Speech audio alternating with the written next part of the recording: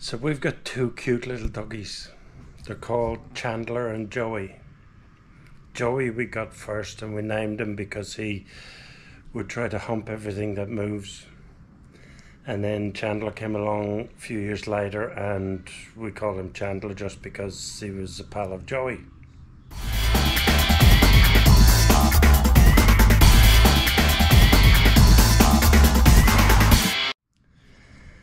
But the characters are quite different.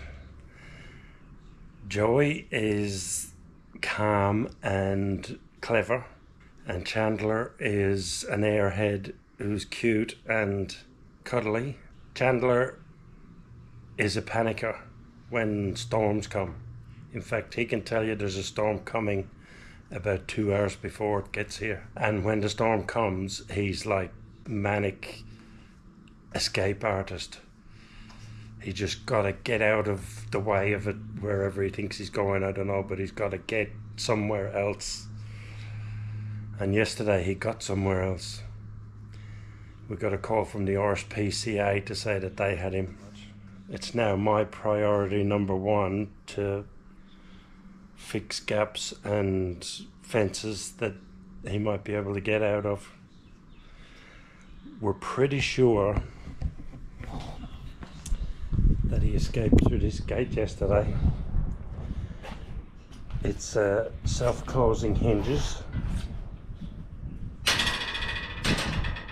and held closed with magnets, but we think he has learned to get his nose in between and open it himself. So, simple solution. I've got this what do you call it, zip tie. We just put it over 2 loops there. It's actually probably a bit too loose, so I'll tighten that up. So that's an easy fix. But the problem yesterday was I forgot to put the loop on before I went out somewhere. So that's my bad. So I think that one we don't need to worry about as long as we remember to put the loop on.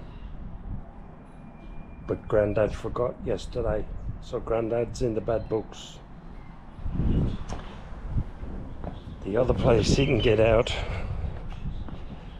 or we thought he was getting out, was over here.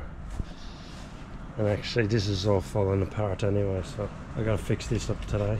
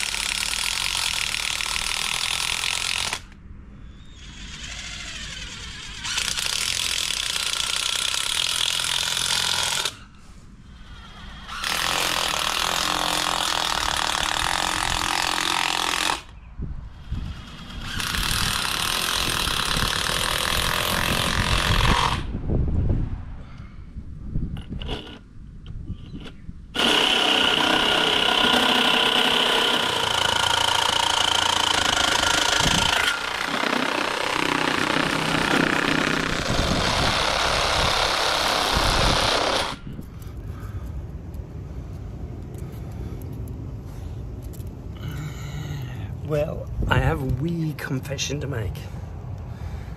I finished the job without filming because it got really hot and humid, and I was, that's the dog's backside, and I was running out of patience and energy and time because it actually started raining before I finished. So this one is done make and do style, make and do with what I have around the place without spending extra money on it, except for hinges and a latch. But even though it's make and do and it doesn't look the prettiest, it's actually pretty good. Let me give you a quick tour. That's it's actually not just a regular latch, it's got springs inside it, so that is forced to stay down when it connects. The wee escape artist can't get out. Yeah, it's bolted to the ground there for rigidity. It's bolted to the fence. It's got metal strips along the bottom.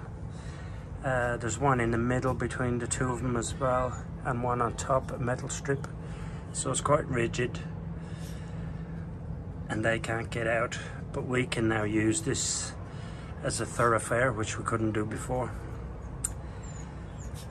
Today's job, which looks like a small one but probably won't be, is I need to take about 75mm off of that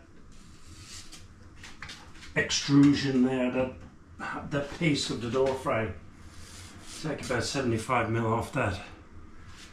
I'm not taking it all out.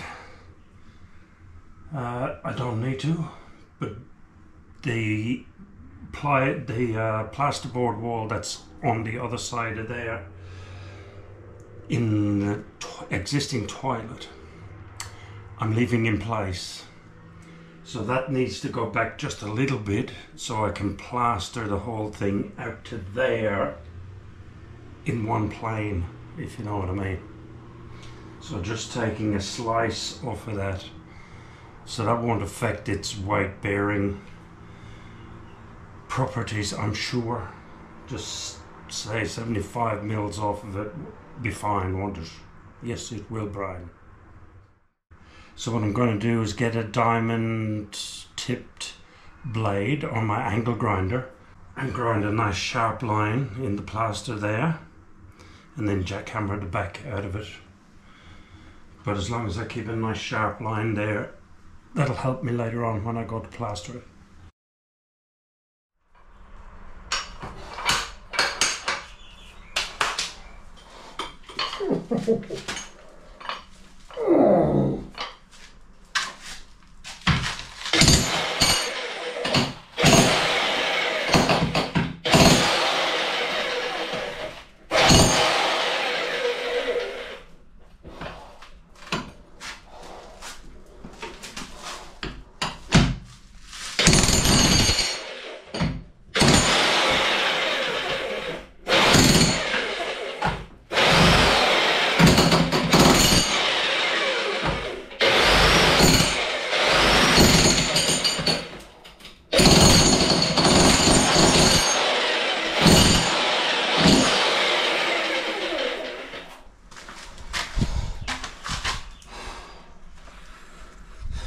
It's too heavy. I can't control it.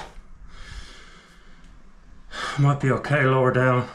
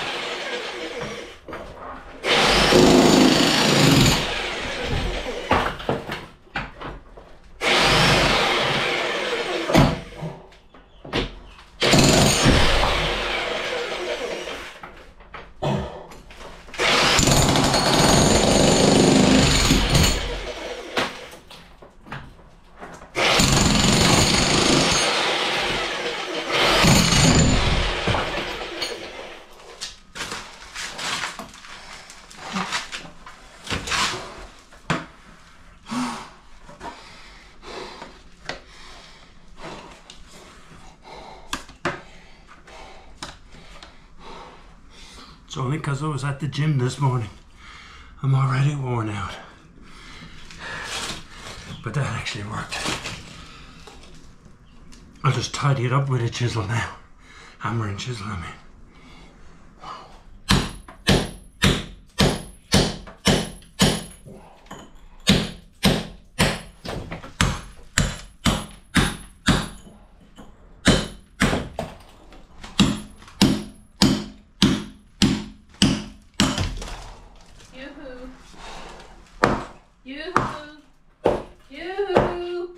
Brian!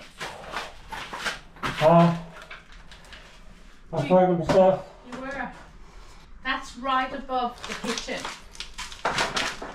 I was standing at where the stove is. It's just above that.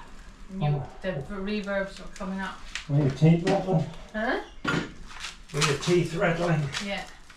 That only took me maybe 20 minutes of, no, maybe half an hour of chiseling and all the rest. It wasn't much.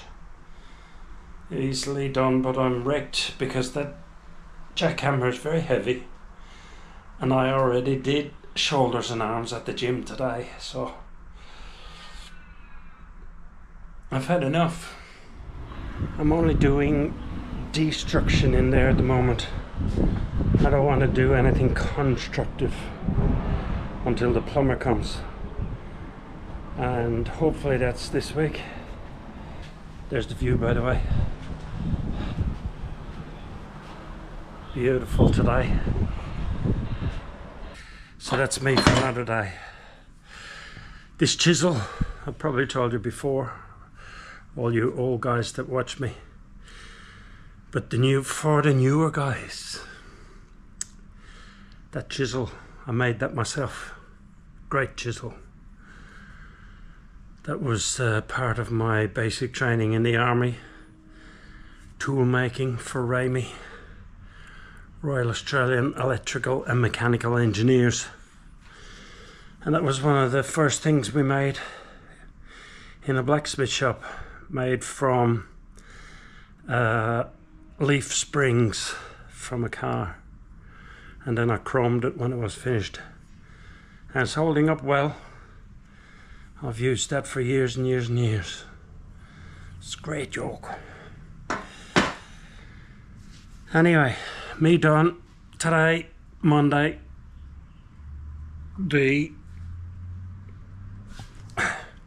hold my watch way over there. I might be able to see it. The 4th of December.